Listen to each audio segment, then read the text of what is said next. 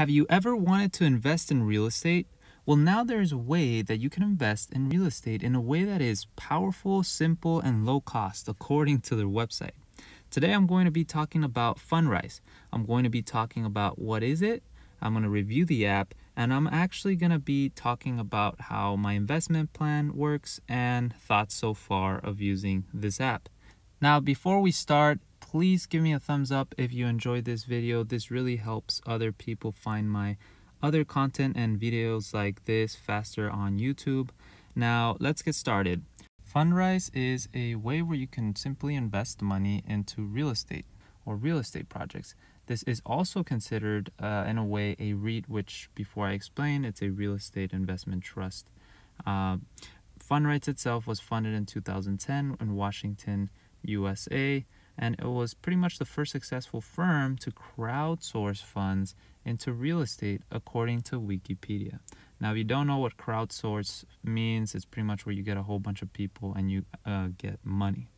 Now, how really Fundrise works? So pretty much anybody who is a U.S. citizen or permanent resident or really a U.S. person, technically, who has a social security can participate or invest. The pricing, really, there is an advisory fee, which is 15%, 0.15%, which is just $1.50 for every $1,000 you invest, and $8.50 for every $1,000 invested if you're using like an asset manager. Now, is Fundrise a long-term investment? The simple answer is yes. So Fundrise is pretty much a place where you should put the money and forget about it and just simply review it every 5 years. Now, how liquid is Fundrise? In terms of liquidity, it just means if you were to need your money tomorrow, how would you be able to get it?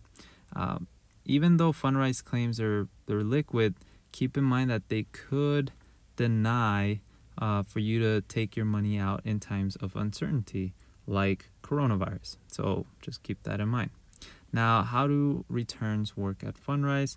Pretty much, again, it's just a simple rate of return, and pretty much these properties make dividends and profits, and then they share those profits and dividends based on your amount invested, specifically in a project basis. So every project that you'll be investing in will have a different rate of return. Now, what type of apps or pretty much plans are there? There is an actual core plan, which you need a minimum of $1,000. Pretty much, you get all these like little things and you invest in like 20 to 50 different projects. The system automatically picks them for you. Now, there's the advance, which is a $10,000 minimum investment, and you do have the ability to allocate now your funds specifically to some projects. In this specific time, they do have like a 6-month advisory fee waive, and then the premium, which is like $100,000 to start. You have everything that has the core and the advanced plans, but now you actually have more of a priority, and you have a team that you can talk and work with to ensure your $100,000 investment is producing the biggest return you can get. Now, the app itself is actually something that's very simple. It's just simple. It's easy to understand, and you can see how your money is just growing. So, for example, I put $1,000 in an account, and as you can see, every day I'm getting some cents. So it's pretty much the revenue.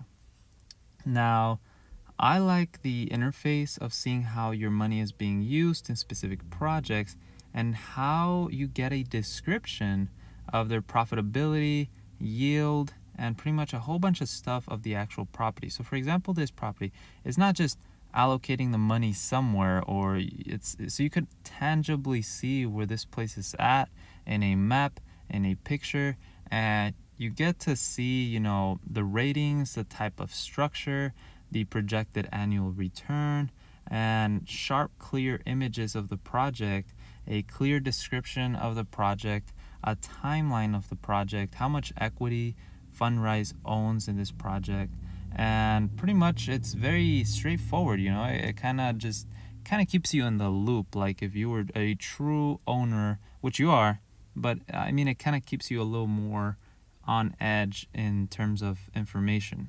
It also gives you, you know, marketing reports, as you guys could see in the image. I mean, you could see how they've made some analysis or they bought these analysis, but I mean, they share this information with you, and this could ultimately help you become a better investor once you don't need Fundrise. So that's something of value that you might be able to obtain from Fundrise itself just by being an investor, or at least a core investor. Now, thoughts so far, I mean, I like the app experience. I like the user experience. It really makes you feel part owner, like I was saying, or feel part partner of all those projects. You know, pretty much I like how they visualize stuff. As you guys could see, my $1,000 is active in 74 projects, and I could see which ones are the best performers and which ones are giving me the best rate of return or the projected rate of return. I can also see which ones are rated best according to, you know, Fundrise. So for me, the best plan was the core. So I did start with only $1,000 because I did not have enough money to put for the middle, which is the advanced and requires a $10,000 initial investment. Keep this in mind. There is a starter plan, which is like $500, and instead of investing from 50 to 74 different projects, you would only be investing in like 5 to 12 projects. But if you don't have $1,000, or if you think $1,000 is still too much, there is a hidden kind of starter plan that they don't promote as much, but it's there. Now, I'm thinking in eventually growing my contribution to this account. I'm not going to focus a lot on this account, but I still think that eventually if I make a weekly contribution or a monthly contribution, it could really grow to become something a little bit more attractive in the future for me. So let me know what you think. Do you prefer investing in a regular stock REIT, perhaps in real estate? real. Or do you think that this gives newer investors with less capital an opportunity to invest in real estate? Let me know in the comments below, and be sure to click on that subscribe button if you like this content. And I'll see you guys next time. Thank you for tuning in.